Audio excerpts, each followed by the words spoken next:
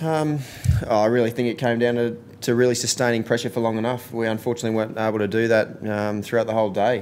We did it for little periods of time, but unfortunately we weren't able to execute for long enough to really be able to build the pressure. There's no doubt the English guys batted particularly well, especially Andrew Strauss and Alistair Cook, but unfortunately, all of us as a bowling group weren't able to consistently execute to be able to really build the pressure that was really needed out there.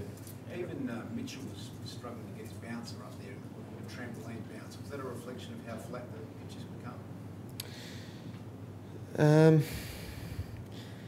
I'm not really sure. I think there's no doubt there's a couple of cracks there, but I think in the end it comes down to execution. And really been able to bowl exactly where you want to. I think the wicket, no doubt it played very nicely, but and in the end we need to make sure that we were able to execute exactly what we want to do, and unfortunately we weren't able to do it for long enough today. Shane, you played a lot with Mitchell. What's the best way to get him to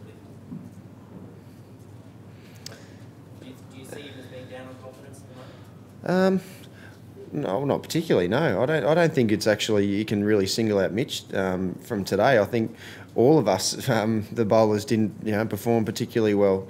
Me included. My first spell today was not exactly what I want to do. I was bowling one loose ball and over, and that's my role within the team is actually to be able to tie up an end and let the other guys go from the other end. So I don't think singling out Mitch himself is.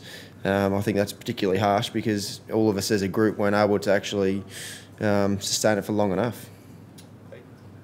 What do you think it's probably shaped Cardiff where you need to be sensitive from one of the tests and you showed some fight and you probably need to have that kind of punch? I'm not sure that was a very different game, the way it panned out, but I think in the end it's disappointing because of how well Mike Hussey and Brad hadn't batted yesterday to really be able to get us in the position that we were starting today. But unfortunately, it's just been something that we really haven't been able to consistently do for a period of time, and which is be able to sustain pressure, and that's something that we are continuing to work on as a group because we know how important it is on flat wickets, and there's no doubt that there's going to be a lot of flat wickets throughout this whole summer. So we're going to have to continue to improve to be able to make sure we get better at it. Shane, I think a lot of people waking up in the UK would have taken great heart from the way that Strauss and Cook batted in particular. How much credit do you think they deserve for, showing kind of resilience that perhaps English batsmen haven't always shown here? Look, I knew at the start of the day that the English weren't going to give up without a fight. There's no doubt, and they showed that from the for the first session. They did no doubt they did bat very well, but we know also that you can't just use that as an excuse. You've always got to find a way to be able to get them out, and the way that we can do that as a group is really be able to make the most of every bowling option we have in the team and be able to fulfil our role. And unfortunately, we weren't able to do that consistently today. We let the English batsmen bat well as well, and they definitely did that. Jesse. Shane, it was the biggest opening stand by a travelling team in Australia for 20 years. Is that demoralising that happens in the first test of the series when the bowlers are supposed to be at their freshest? Not really. Between the two? Not really. No, any big partnership's not ideal. As the Pom saw the other yesterday, 300 runs is not ideal. It means that you're also going to be out in the field for a long time as well. But look, I don't think that's really saying anything. I think in the end it really just comes down to what we're able to do as a group, and we're going to learn from that. Realistically, do you think your chances are gone now? And if not, what percentage would you give yourself? I'm not so sure about a percentage, but look, I think we are still in the game, no doubt, but we do have to turn it around very quickly because they're only 80 or 90 runs ahead at the moment. Obviously, still need to get 9 wickets, and that seems a long way away at the moment. But after today, but no, there's definitely still quite a bit of hope for us. But we know we've got to turn it around and do it much better tomorrow morning, and see what happens from there. Shane, do you imagine that England might try and put the frighteners on you, that try and speed it up and set you a bit of a chunk target? Now you've braced for that. It'd be nice if they did.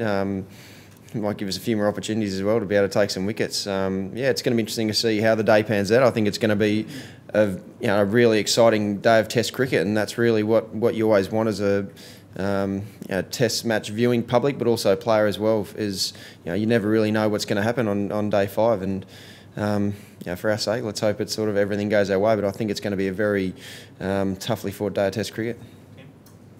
So it's been a great Test match. I mean, it's gone one way then the other, sort of ebbed and flowed. Do you feel that this Test match has shown what this series is going to be like, and even more so that it could almost be just a few passages of play that decides the outcome? Yeah, I think so. As we've seen so far throughout the game, it's been it's ebbed and flowed pretty much throughout the whole 4 days so far. So. And it's always going to be that way, I think, because of how well the English fight, but how well we fight as well. So I think it's going to be exactly the same way throughout the whole series. So, and only a couple of little passages are really going to mean the difference in the whole series. And let's hope there's a little passage for us tomorrow. So you'd be surprised that the ground today was only about 2/3 full. Obviously, with quite a lot of English travelling fans, that perhaps adds to their power in terms of the noise that they can create. Does that have an impact on you guys in the middle? I don't really think it really has an impact. It's a bit annoying, but but it's not really an impact. It's great to be able to play in front of the crowds that we have over the last 4 days. Especially the first 3 days were pretty amazing, really, to actually play Test cricket in front of a sold-out crowd, which I've never actually done before. So even to have 21,000, unfortunately, it seemed like there was a lot more Englishmen than Aussies in the crowd today. But in the end, it provides great atmosphere for the whole day. Unfortunately, we weren't able to quieten the Barmy Army for too long today. So I had to put up with them. Well, they did yesterday. They didn't seem to really be carrying on too much yesterday when Mike Hussey and Brad Haddon was batting so well, but we gave them a chance to carry on today. Great. Shane, Australia put a big score on the board and then lost their last 5 wickets very quickly at the end. Did that give you any confidence that you can run through England's tail? Every situation is different. I think we're also trying to give ourselves an opportunity of bowling some overs last night as well. So I don't think you can really read into that too much. As I said, in the end, the most important thing is for us to be able to execute consistently throughout the day, and if we're able to do that, then we might be able to run through them. Very good. Thank you very much, everybody. No worries, thanks. Thank you.